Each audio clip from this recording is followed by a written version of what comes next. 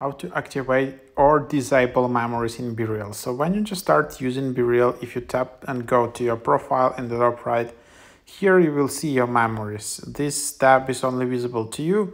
So here you can just tap activate, and then all your BeReals will be saved to your memories, which is a kind of your private archive. Or you can just tap disable.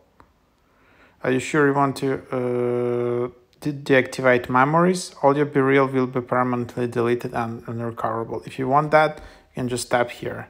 So there you have it.